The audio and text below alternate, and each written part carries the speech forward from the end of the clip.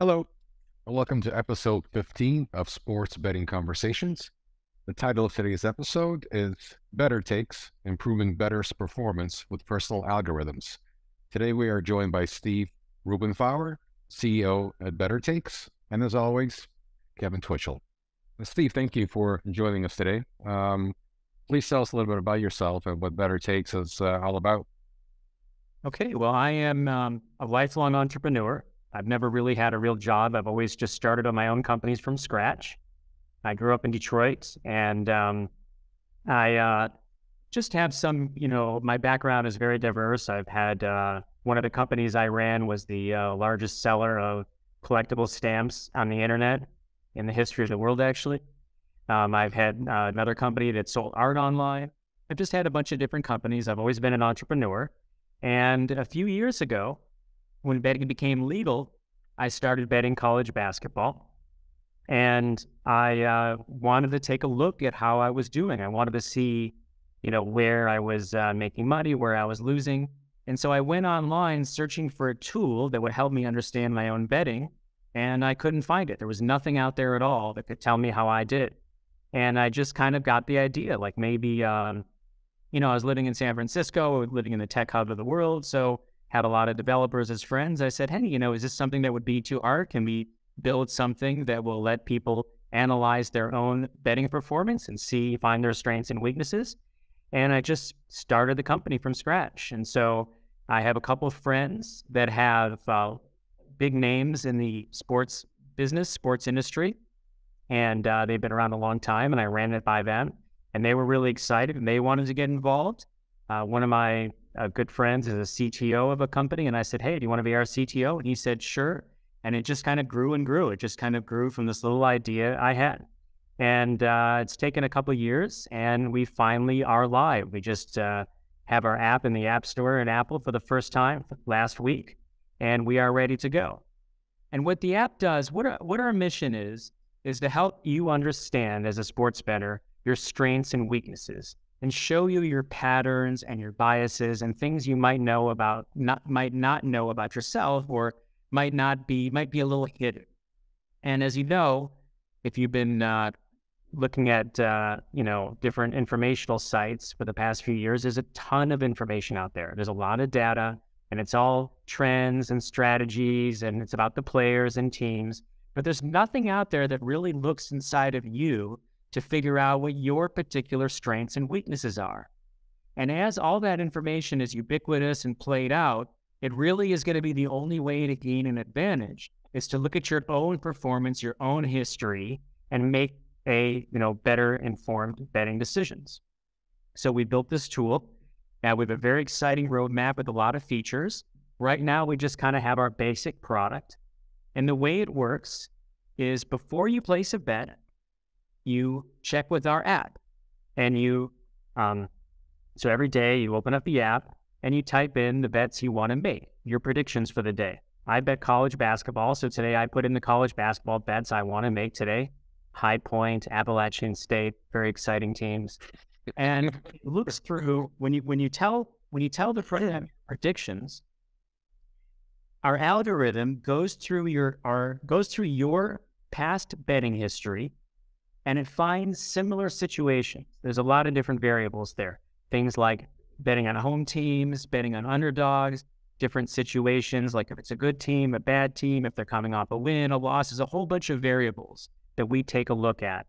And we distill a whole bunch of them. We weigh them in certain ways, and we distill a whole bunch of them into one number that we call your edge score. And your edge score is kind of a representation. It's a numerical representation of your expertise or your proficiency in the particular bet that you're making. So every bet you make is going to have its own unique edge score. An edge score of 50 means that you have no advantage. It's basically, if we were giving edge scores for coin tosses, they would all converge around 50. So 50 means it's something that you have no advantage or disadvantage. Over 50 means it's something that you have some expertise in or some competency in. Under 50, not so much. And the numbers don't really relate to win percentages too much. Edge scores of 54 or 55 are pretty good.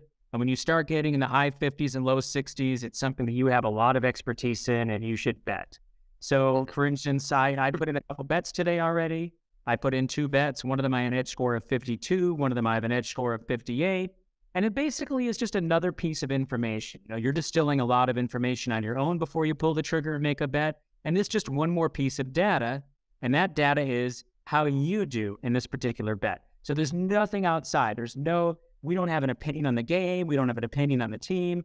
There's no outside data. We're not looking at trends or we're not looking at anything except how you do in the past in these similar situations.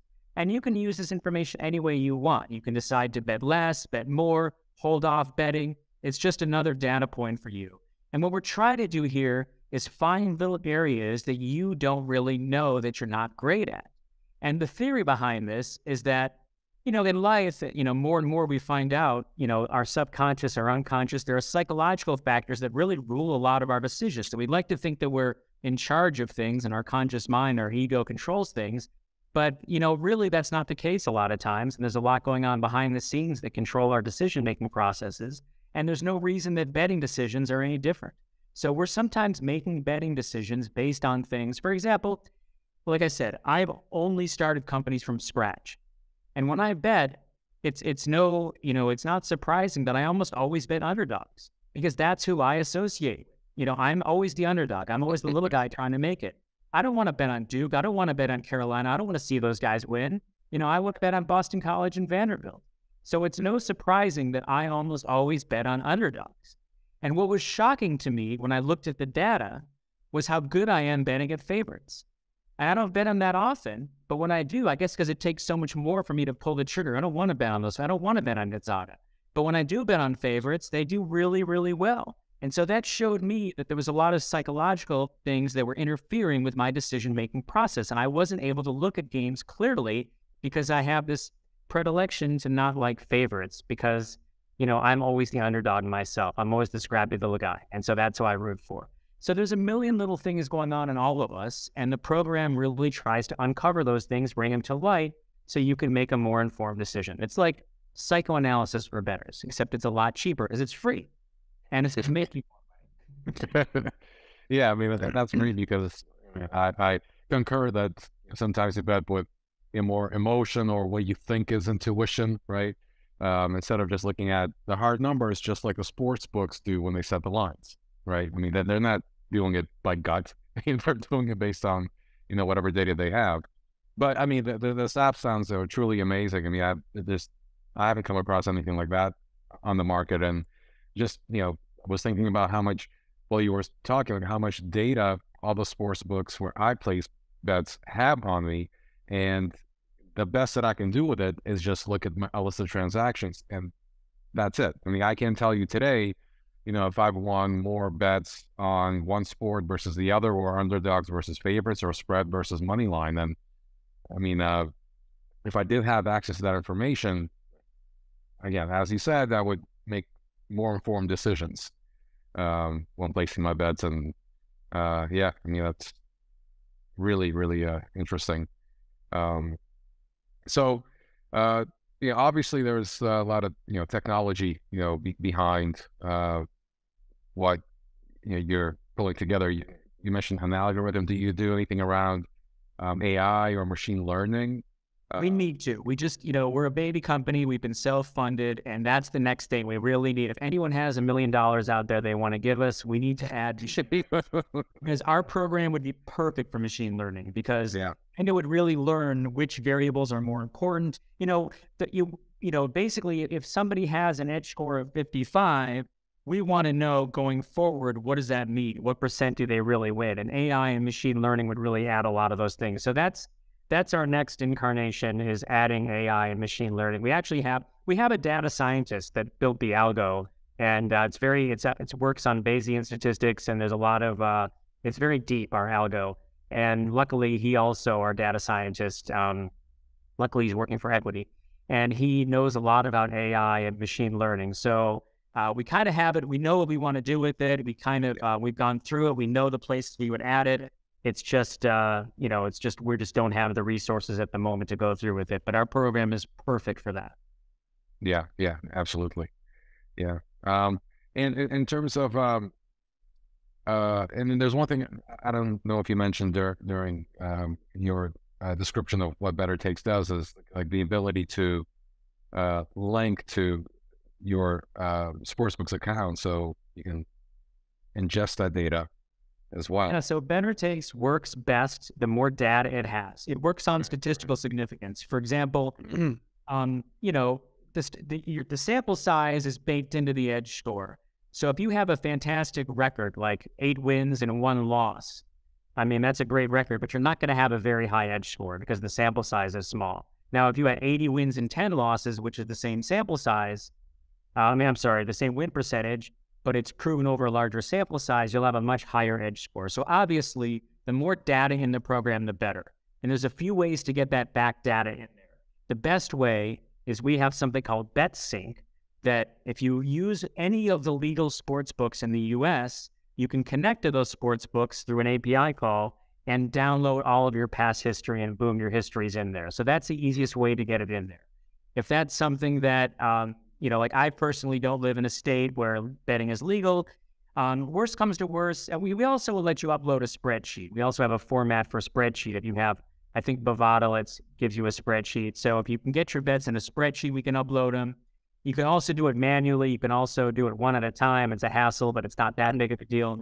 And worst comes to worst, if you have to start from scratch, it's not really that big of a deal. It's still fascinating stuff. Within a week or two, you're going to have very interesting data, and before you know it, it'll be statistically significant. It's a quick way to get to know yourself as a sports bettor. Yeah, you do. Yeah. And like you said, there's nothing else out there that shows you that. Yeah, that's right. Absolutely.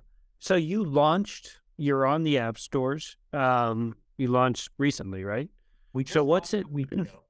So you're up and running. What's that like as a startup?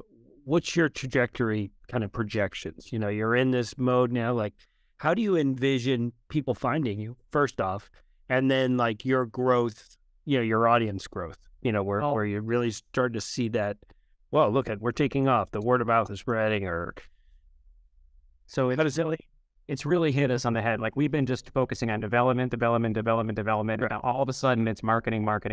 Exactly. Yeah. Like we can go from tech to marketing, you know, and say things like that. This is right where they merge. Right? Yeah. Oh, guys, we're live. How are people going to find us?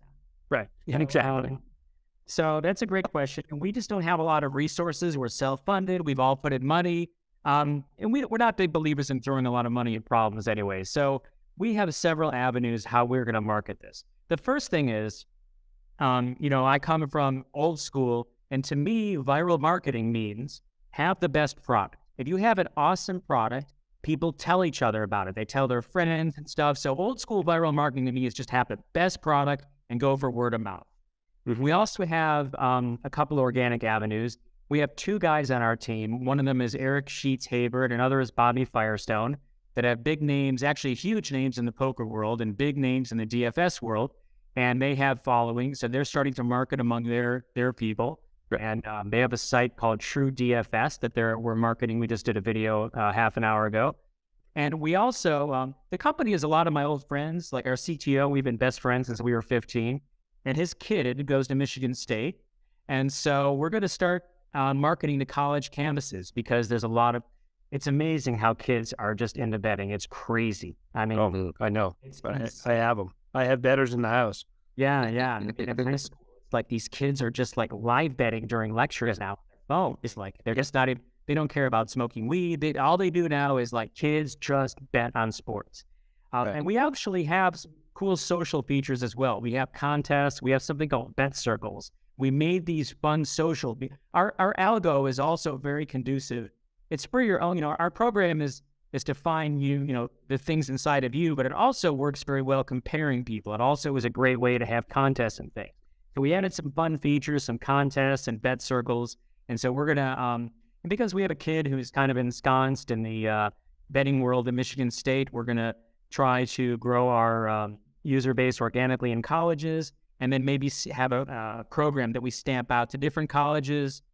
And we also want to grow through relationships and partnerships. And this is really all of my companies. I've grown a lot of companies pretty big on the top end, on the customer end, by making great partnerships and relationships. And there's a lot of companies out there that reach the same demographic that we're looking for, but they aren't in competition with us. So I would rather, it's daunting to build a consumer site from scratch. I mean, like it's crazy actually without a lot of money. Like, how do people find out? So I really want to find some partners that already reach the people we want to reach, and we can somehow leverage, somehow offer them something in exchange for leveraging their marketing reach and have people hear of us through them. But it's hard. It's hard to, hopefully interviews like this, press, but we're not going to, you can't advertise on Google. This isn't something that we can, we're not going to throw a lot of money at marketing. You can't even really throw a lot of marketing in the sports industry. A lot of, you get shut out of a lot of avenues, but we're just going to try organically, just, bite and scratch and join these Discord rooms and chat rooms and Reddit rooms. And we're just going to see if we can just, whatever niche we can carve out just by being the scrappy underdog starter. You hit on that, the social aspect of this. I was thinking of Spotify when they launched. It was really a social music app, right? You were sharing your playlist. Is this on your tech roadmap where you will be able to share your edge score with others and compare? Is that something? So that's something we're going to build out more and more and more, the social features. Right. But we do have that already. We have this super cool feature. We have this feature called Bet Circles, where friends... Okay, that's what you were talking about, yeah. And one part of this, one really cool thing we have, is that if anyone in your group puts a bet in, that has a high edge score, it shows up for everyone. So it's a way that you can leverage everyone's strengths. So, if someone has like a 58 edge score, 61 edge score, everyone in the group can see it. And so like you said, it's kind of a way that you can share your resources and share your strengths. Right. But our roadmap we have some incredibly cool and advanced features. We also have some super cool social features coming up. Interesting. And of course, the social features are viral. People invite each other, to be event circles. Right. Then that's how you get adapters. Exactly. And people playing around with it. Yeah, I think it's also at least from what we've heard, Kevin and I, speaking to a lot of folks in the industry, to have content besides like what your main product is, right, to keep people engaged. So you see that in some of the sports books apps now, or a little bit more now than before, and that's only going to progress. You'll see a lot more content, in the DraftKings and FanDuels and Caesars. I think that they're signing more TV deals or live streaming events. So it's always good to have like that, other features to keep folks on the app. Exactly. I was just thinking too about your roadmap. We work with a lot of startups, and we work with FanDuel and some of the big players. And what we've also seen is some of the startups that have their platform and then are off building a white label type solution. Do you envision that, working with some of the big players? There's only a handful now, the big players in the industry where this could be a white label that would... Absolutely. And we're actually talking to a couple sites for such B2B relationships. Interesting. And I'd love to do that. I mean, I don't care. I mean, basically we have this product. There's people out there that would find it very valuable. I don't really care how that connection is made. If it's through white labeling through another site, if it's through a partnership, I really, partnerships on whatever kind, relationships, that's always been my main way to grow. So white labeling, someone like the Action Network would be a perfect customer, right? Because they have kind of a very weak bet tracker. They just kind of have this kind of afterthought kind of things like that. And we could really beef it up for them and offer a lot of value to their customers. So, I mean, our product offers an incredible amount of value to the customers. It's something that some of them are going to win more money with immediately. And there's nothing else like it. So yeah, we would love to do white labeling and other kind of B2B relationships, however they work out, for sure. Yeah. And when we first spoke yesterday, when this relationship, it was like I've known for years. But when you started talking about your app, the first thought that came into my mind was the Action Network, and started thinking, like, do they have, what you do? And I don't know. I haven't come across it, but they do have that content, right? That draws people in, and they do have pretty seamless, I would say, experience moving to your sports book, right? From their app. But what they are missing is what happens before I want to move to that sports book to put in the proper wager, and that's where you come in. Yeah. And our app can drive an incredible amount of affiliate revenue because, somebody says, hey, I like High Point +6. We say, that's a great bet for you. But here, if you go to Caesars, it's 6.5. So it's a great call to action to get affiliate revenue by, our app is telling you, like, yeah, bet this thing, and here's where to bet it. Oh, you don't have an account yet? Well, here's the offer. So it really can drive revenue for someone or FanDuel. Like, yeah, hook us up with FanDuel. Call your guys at FanDuel and just Yeah, you don't have them. Do you have DraftKings connected, or do you have FanDuel in your? Well, we have FanDuel. I mean, we have FanDuel connected to download your history. Right. Okay. Well, we actually, Russell and I mentioned this yesterday. Russell was bringing up that the land grab of acquisition is ending, and now retention. It's about retention. Yeah. As it just said, to differentiate. I mean, let's face it. Sports books, they really offer nothing. You know what I mean? They really don't have anything to offer except a price and odds. And people are going to go with the one, there's really nothing they offer that's proprietary except slightly better odds. So they're going to need things to differentiate themselves. They're going to need personalization. They're going to need better tools.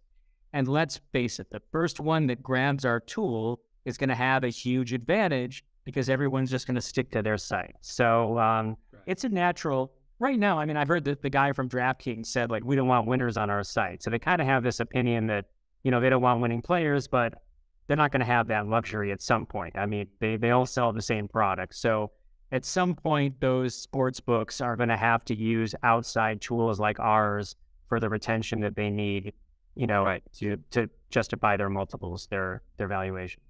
And with that 18 to 24 target audience that everyone wants to bet, they are social, they're interactive, it's just, it's like fantasy, fantasy football, all that kind of stuff. Everybody's kind of communicating now through their sports and their successes and losses. I could see this being part of that conversation that keeps you engaged or keeps you on an app. Yeah. And one of the things I was jotting down earlier was around affiliates. Because again, like looking through your app, it seems like a perfect opportunity to, and I know it's not kind of core to what you really are doing there, but in terms of an affiliate model, I mean, it's a good opportunity to kind of participate in that industry. Maybe not fully, but making money is core to our anyway. Actually, one of the objectives that actually it's just they want to. I don't think we're at we definitely want to add affiliates to our site. It's just a little early. Like we probably won't get approved yet. Now that we're in the App Store, we kind of started that process before we were live, and they were like, no, you got to be live first. So now we're revisiting that, but we'll add the affiliates to our site. Yeah, and it looks like great. And I mean, how we usually kind of finish off these interviews is we ask everybody, what do you see happening in the market over the next 12 months, 24 months, as far in the future as you'd like to go?